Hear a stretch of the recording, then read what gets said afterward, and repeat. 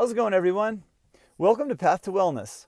Today's video is a plant-based diet, what I ate today, and intermittent fasting. So if you're not yet subscribed, please click the subscribe button and check the bell so you're notified of my new videos. Thanks a lot. So yeah, today is a snowy, cold day, about 23 degrees here in Central Oregon. So for some reason I decided to go for a run. I'm not sure how that's gonna go, but we'll see.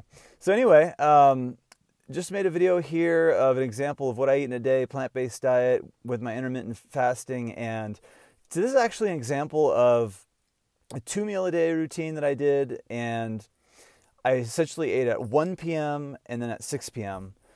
Now it's funny because I've actually gone to more of a 1-meal-a-day routine right now, but except for the days where I go skiing, because when I go skiing, I ski all morning.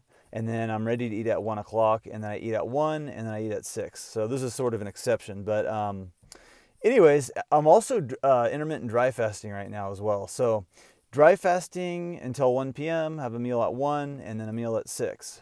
No snacks in between, just the 2 meals.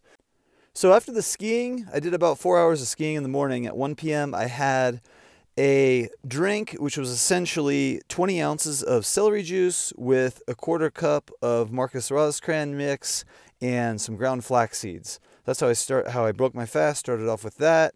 I had 1 banana. I had a peanut butter and jelly sandwich with some all-natural peanut butter. It's my favorite kind, the Santa Cruz brand. And then I had the 2 apples. So started off with that and then waited till about 6 p.m.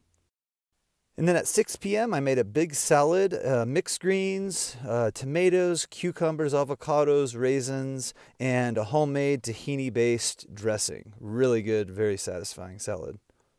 And then right after the salad, I had 2 big bowls of veggie stir-fry. It was veggies over rice with teriyaki sauce. It was carrots, broccoli, water chestnuts, celery, garlic, and bell pepper. So thanks for watching, everyone. If you liked the video, please give it a thumbs up, and we'll see you soon.